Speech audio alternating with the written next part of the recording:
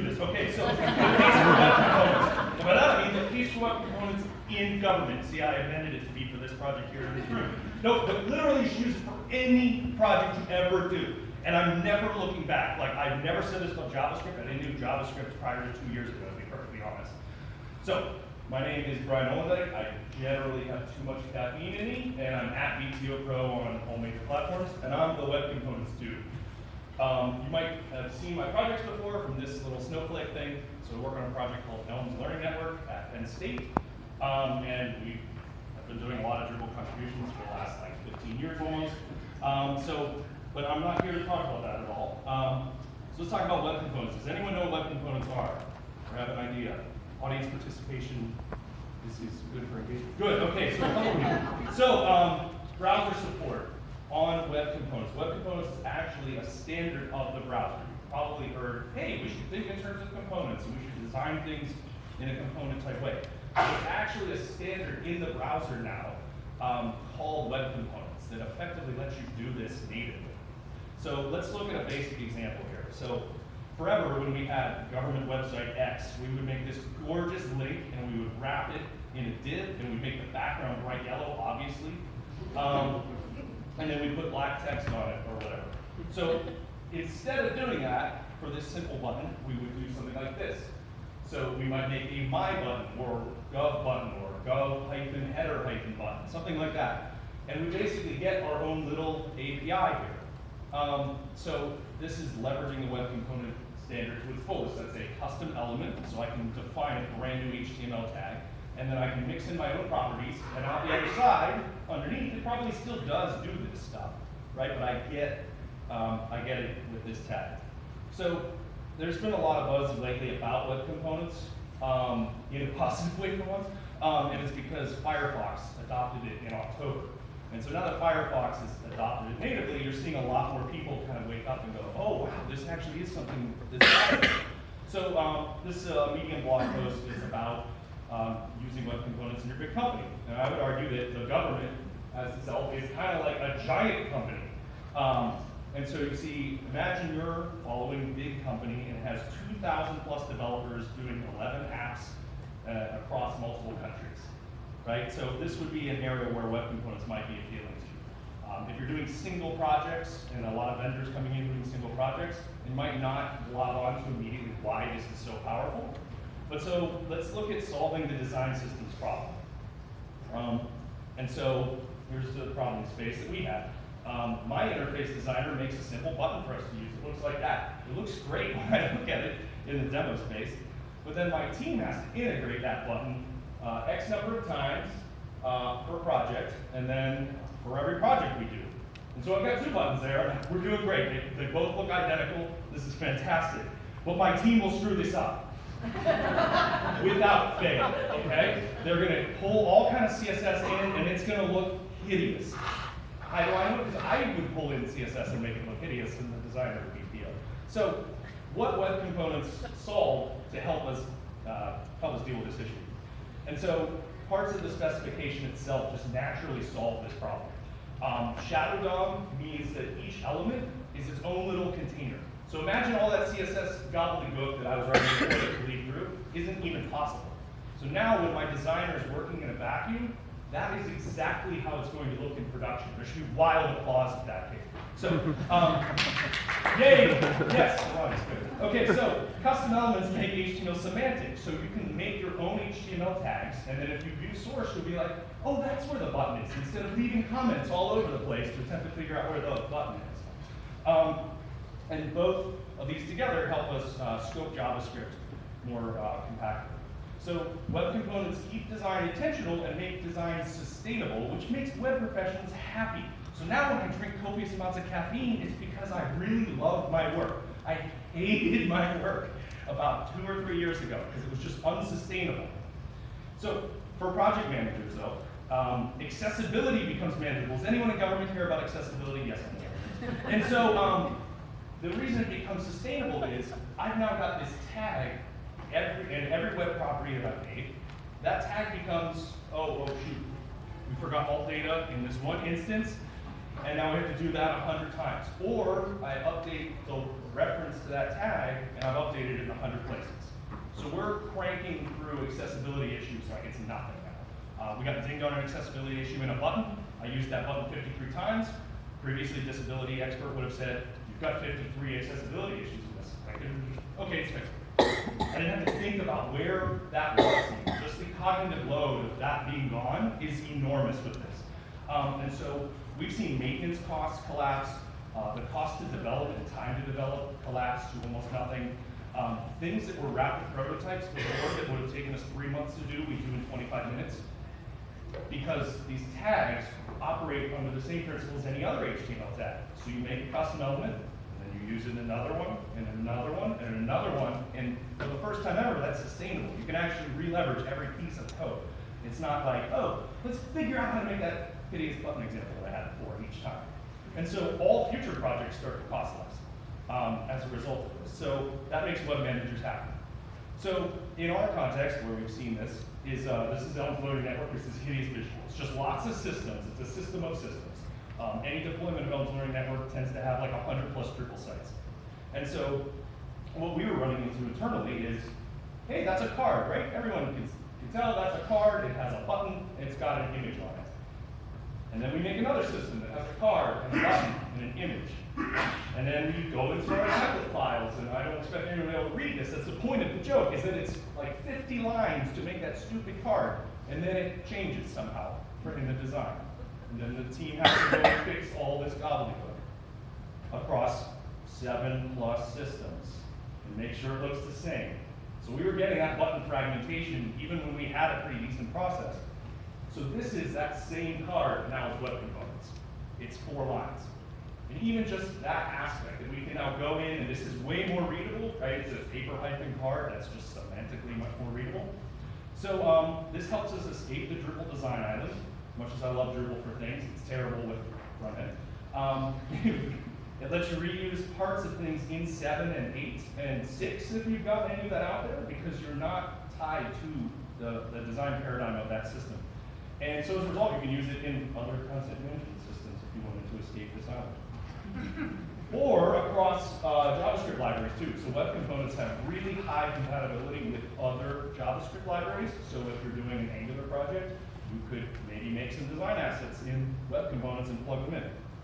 But who's using this is what always comes up. So BYU has been way ahead of the rest of the industry, I feel like, on this. They've been using web components in production for about 3 years. This is their top level domain. They have 90% brand consistency as a result of this. So someone in the office goes, oh, it's not that color blue anymore, it's 3 hues more. They update it in one place, they have these sitting on a CDN, 90% of their web properties update that day. This is transformational what you can do with this very simple approach. If you unfortunately use Comcast products, then the Xfinity system uses XC-header, which is a custom element. So that's how they're getting design conformity when they're giving you a terrible product. Then when we go on to YouTube, maybe you've used YouTube before. About 2 years ago, YouTube switched over to custom elements and web components, which is when we said, okay, maybe this will actually work. I guess a couple people use YouTube. Then as a weird one, if you actually inspect a tab in Chromium, the Chromium browser itself is starting to be built out of web components, which is kind of tricky, but it helps illustrate that these things are really repurposable. So in one of our interfaces, we've got buttons everywhere, and so we just boil those buttons up to be web components now. And then in a template file, right, we have LR insist button in that case, paper button, iron icon, things like that. So can we use this though? We being government in this case. So I dug through some data on analytics.usa.gov. And assembled this slide here. So over the last 90 days, web components would work natively in 84.6% of all browsing traffic. That means no polyfills, they just render correctly. With polyfills, that picks up another 12.3. So now, not to say that you should just abandon 3.1% of web traffic, but it's really getting close to the time to like, let's start talking about this for use in projects, right? That's a progressive enhancement type of approach right here. We go, there's 3.1% of our traffic that we need to handle a different way. So looking at more global numbers, they're pretty much on par. Although from my own testing, 98.26% of global traffic should be able to handle web components in some way. I think you can get up to 99. And so why I think the time is right to really jump on this is obviously we have to support IE Edge. That's where a lot of that is coming from, right? We've got like IE7 floating around, unfortunately, somewhere in government. More than anywhere else. But, so on desktops, we see there are about 15% of desktop users in global traffic are coming in these other browsers. But things to keep in mind. Has anyone heard that Edge is basically being hollowed out and thrown away? Yay! Yay! So Edge is going to be running Chromium underneath. The preview builds that they've been leaking out are really promising, really fast. And so basically you'll have the Edge logo shift over there. So then the only thing you need to worry about is IE11. Something else to keep in mind. Windows 7 goes end of life, 2020, January. That's wonderful. IE11 is the highest browser version there. That's where a lot of your usage of IE11 is coming from, and those older versions of browsers. So when that goes end of life, you're going to dig into this data and see that Windows 7 is used by 11% of government traffic. That's going to fall off the face of the earth. People are going to move to hopefully Windows 10, which just shifts those numbers even lower. And did you know that Microsoft is like, you know, we didn't want to support the contract on IE10 either, so we killed it early. Which is not to say that they're going to do that with IE11, but they've kind of been virtue signaling they're going to do that with IE11. So this is from their developer blog, which they then immediately had to post like, no, we didn't mean we were actually getting rid of it, just feeling it out. And this is from February. So we've been putting in place a progressive enhancement strategy with our own CMS that we've been building. And so if we apply it to the numbers that you all have, I'm basically saying if you're Internet Explorer, I'm acting like you don't have JavaScript in it. And so whatever I would serve to you don't have JavaScript users is what I serve by design to IE users. Evergreen browsers that get these things natively, that's 80% of traffic. And so you're looking today, if I were to apply this technique, that when I send them my blog, it looks hideous, but it works. If I send it to Edge, which eventually will be running Chromium, it looks decent. And then if I were to ship it to something fun and wonderful, it looks like a real stinking website that you could click around and go to, which everything in the website is a web component. So they just work like normal HTML. So my guess 1 year from now, we're going to be looking at a no JavaScript fallback version where you've got about 10% of all traffic would have to hit that, and 90% would be just working natively. And then 2 years from now, I'm going to guess we're going to be at about 95 and 5. So it's not to say you shouldn't care about these things, but those can be solved with like a progressive enhancement strategy. But Brian, is it accessible? Yeah, obviously. I mean. She's back, a great tee-up question. Yes, it's accessible. It's actually very highly accessible because whenever we run into an accessibility issue, we can just kind of know exactly the brick to go in, the Lego piece to fix. So if you're starting or planning a project, talk about your design and development needs across your portfolio, right? How many projects do you have like the same card or the same header or banner? You might be doing these types of inventories anyway. Maybe look at web components as a way of solving that, as opposed to just saying, here, style things this way. Start small. So we started with a single icon on a web page, which is another radically different way that we can attack this problem. If I were to build my website in React or Angular or Vue, I'm probably talking about rebuilding the entire system architecture. Web components let us start at little tiny Lego pieces. So we started just slowly hollowing out our own systems, progressively decoupling instead of these expensive decoupled projects we did. And be mindful of progressive enhancement along the way, right? You can have HTML sit on the page. Older browsers will look at those tags and be like, I don't know what you are, you're a div, we're good. And so really there's no reason not to use web components. And I know what you're saying, other than your overtime rate. That blog that you showed looked great. Thank you, Betty, for pointing that out. And so that's because it's entirely built in web components. So if you right-click and inspect, you can see that every part of that is built out of components. And we didn't just buy in on this a little bit. We made 168 elements to date. There's over 2,000 now on webcomponents.org. So we're leveraging other people's components. This is basically Drupal modules, but for all of the web. So I highly recommend going there. So when it comes to real project reuse, I'm just going to click play on this and go, that's a card, that's a button, that's an input field. These are literally the identical pieces of code to what I was showing before, not some abstraction, not, oh, maybe I'll repurpose this. Everything we use in the development of our sites now is repurposable to other sites that we use, like the code directly.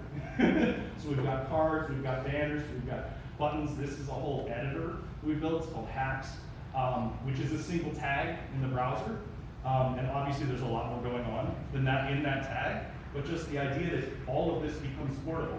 If I want to put some silly meme about the space station coming off of NASA, every piece of this is repurposable. That meme we can put on government websites. That's the biggest takeaway from this. What is Hacks? Hacks is short for Headless Authoring Experience. So our single tag, which is illustrated there, it's on hackstheweb.org, which is a website built entirely out of web components you can go to and know that every piece of it is repurposable in any other project. So the editor itself is used to build documentation about the editor, which kind of means I have to care about usability and accessibility. But so all the tags that are on there, like we have an amazingly accessible video player on the homepage. If you want a video-player tag and you go and download it, the reference to it from us, then you get this awesome transcript searchable video player. So with that, I hope that sets up for why you would want to come to our training that's after lunch, or harass us during lunch. Michael Potter is over there, it's me helping with the training. We're going to get people set up with tooling so they can build their own sustainable element portfolios. If you don't want to do that or can't, we have a web-based version on StackBlitz where we play around. We're going to just dig into what the process is of building these things, what it looks like to have web components talking to each other, some of the nuances between different libraries as to why they're all pluggable. And then there's also other opportunities throughout the week. Tomorrow, we're doing a BOF on creating sustainable agnostic web component development. I don't know why the heck I named it that. That's a horrifically long title. At 11. So we're gonna talk about building portfolios of elements that way. Then we're gonna go to lunch, and then afterwards we're gonna build some more because we've got nothing else going on. And then Wednesday at 4 p.m. We've got a Make Web Development Fun again with web components talk. And then Thursday there's a general web components talk. So thank you for having me. If you have any questions, because I know we all want to just get to lunch. You got 7 minutes. Oh, I got 7 minutes. So if anyone has any questions, then Elijah can go harass me for another 3 hours.